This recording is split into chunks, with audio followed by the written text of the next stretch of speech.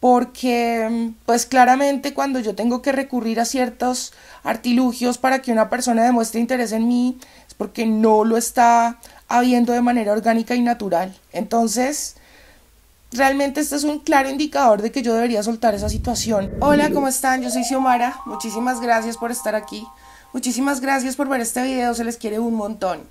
Quiero hacer una mención especial y enviarles un mensaje con todo mi cariño y gratitud a las personas que siempre me están dejando amor y apoyo en los comentarios.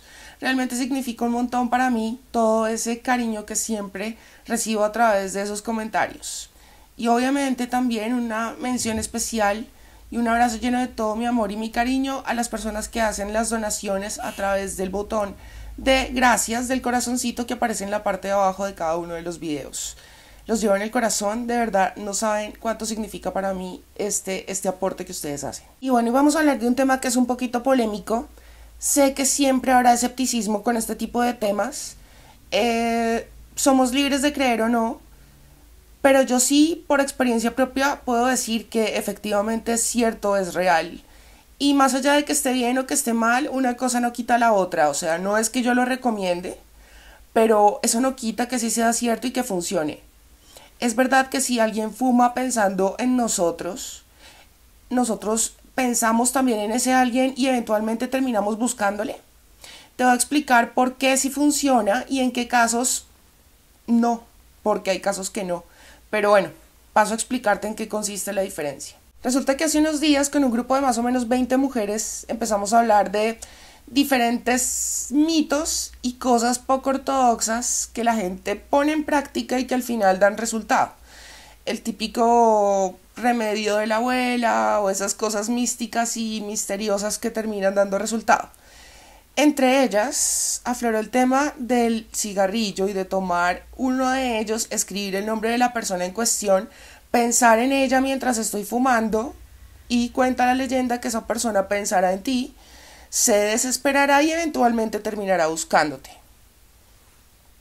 Yo sé, por experiencia propia, nunca he puesto en práctica el tema del cigarrillo, jamás. Pero por experiencia propia sé que el tema del tabaco sí da resultados.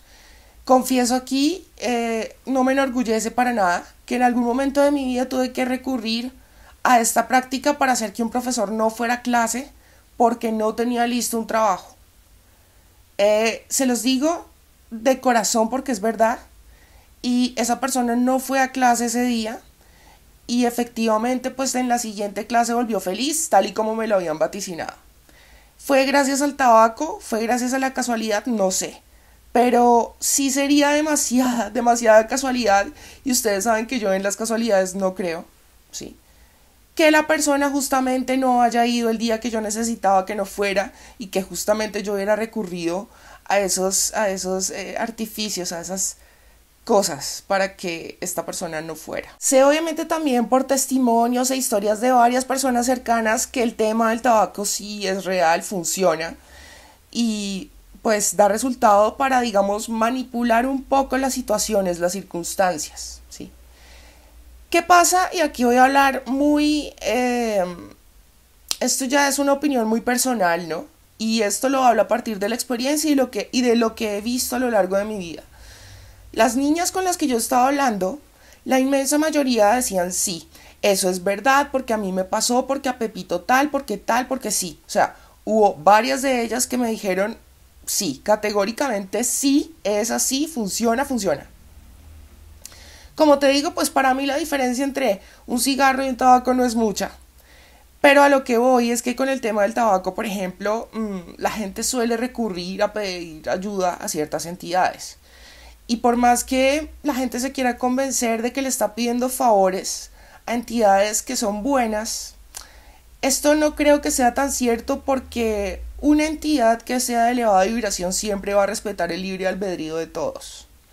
Entonces, más allá de poder ayudarte, realmente el poder manipular una situación no es un favor que te lo vaya a hacer un espíritu de alta vibración, ¿sí? Entonces, aquí hay que ser sinceros. Sí funciona, claro, pero se le está pidiendo favores a una entidad que sabemos que Y cuando nosotros estamos haciendo ese tipo de siembras que no nos gustaría que fueran aplicadas en nosotros, es decir, a nadie le gustaría que otra persona lo estuviera fumando para que llamara, para que se desesperara y fuera y buscara, ¿cierto? Si un espíritu se presta para eso, pues tú puedes tener plena conciencia de que estás haciendo una mala siembra y que aparte de eso, pues en algún momento te van a pasar cuenta de cobro por esas cosas, porque eso siempre es así. Es una cosa en la que yo creo firmemente, ¿sí? Pero cada quien. Ahora bien, el tema del cigarrillo, que es algo que pues realmente puede practicar cualquier persona que acostumbre a fumar, ¿no? El no tener que recurrir de pronto a una persona que practique estas cosas y ya lo haga pues por hobby, pienso que puede funcionar siempre y cuando no haya una energía de ansiedad.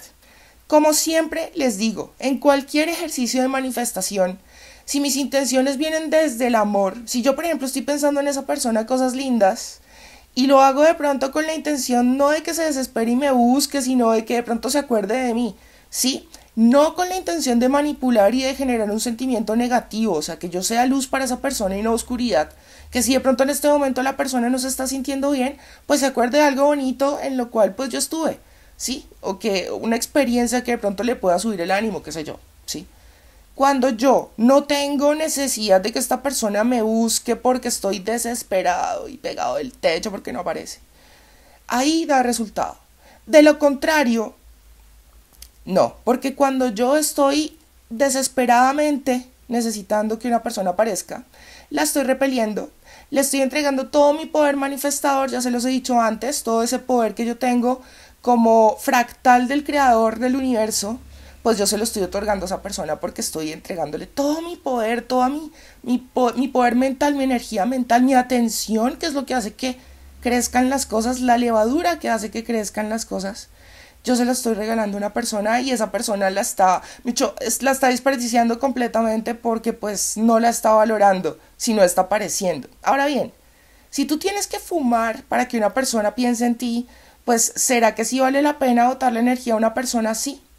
Porque pues claramente cuando yo tengo que recurrir a ciertos artilugios para que una persona demuestre interés en mí, es porque no lo está habiendo de manera orgánica y natural. Entonces, realmente este es un claro indicador de que yo debería soltar esa situación porque, como diría el libro Un curso de milagros, esta relación pasó de ser una relación sagrada a ser una relación especial. Discúlpenme si de pronto me enredo, pero es que a veces se me cruzan los cables con los libros. Pero sí, en el momento que ya una relación me está produciendo a mí cierta angustia, cierto feeling que no es agradable, yo me estoy dando cuenta de que esa persona no la estoy viendo como realmente es, sino como yo quiero que sea. Pero no vamos a profundizar mucho en esto, porque estamos hablando hoy del tema básico del cigarrillo y de si funciona o no. Sí va a funcionar siempre y cuando yo tenga una intención de elevada vibración, porque eso es lo que hace match con las cosas bonitas, eso es lo que magnetiza. Pero si yo lo estoy haciendo con desesperación, con esta vibración de carencia, con necesidad, con tristeza, con esta sed de venganza y de justicia, esa persona tiene que volver porque me debe, porque yo no puedo aceptar que me olvidó, porque, en fin, así no funciona. La verdad no creo. Y si llegara a funcionar, igual es para peor. O sea, siempre es para seguir como en ese ciclo y cada vez se va volviendo más y más y más nefasto. Entonces, pues nada, eso era lo que les quería decir. Recordarles como siempre la importancia de la intención que hay detrás de las cosas que hacemos. Porque más allá de las cosas, es decir, las cosas no son buenas o malas, todo es neutro. Todos son herramientas. El dinero es una herramienta que puedes utilizar para el bien o para el mal, o para cosas de elevada vibración y conscientes y otras no tanto, ¿cierto? En buenas manos, un instrumento musical puede hacer super melodías y en las manos de otra persona puede sonar nefasto porque no tiene el talento, qué sé yo. Sí, y todos son herramientas y cada quien lo utiliza para lo que lleva en su corazón, según sean sus intenciones, pero recordemos que según es la siembra es la cosecha. Y si yo lo que quiero es manipular a una persona para que me busque, me llame, se desespere, pues eventualmente yo también voy a recibir esa misma desesperación, esa falta de paz, el hecho de que me quieran manipular y a lo mejor no por medio de ese tipo de prácticas tan exóticas, no. Pero sí se te puede aparecer una persona en forma de narci, ¿no? O una persona estafadora, una persona ventajosita, mentirosita, ¿sí? Entonces, mucho cuidado con eso, seamos conscientes. Quería aclarar esto de este mito urbano porque pues sí, la gente da fe de que funciona, yo creo firmemente que sí. Pero bueno, ustedes ya saben, ya les expliqué qué es lo que pasa con el tema del tabaco, qué es lo que pasa cuando uno pide favores a entidades. No recomendable, no. Hay que dejar que se aplique la ley del menor esfuerzo. Si fluye es porque así tiene que ser, porque el río va por su cauce, porque así tiene que ser. Y nadar contra la corriente es una cosa que no tiene sentido. Tarde o temprano nos vamos a agotar, pero el cauce del río no. Fluyamos. Y ya, no hay quien sufra, ¿cierto? Y te reitero, si tú estás viéndote en la situación que tienes que manipular a una persona para que te muestre interés, analiza si esa sí es la persona, si ahí sí es.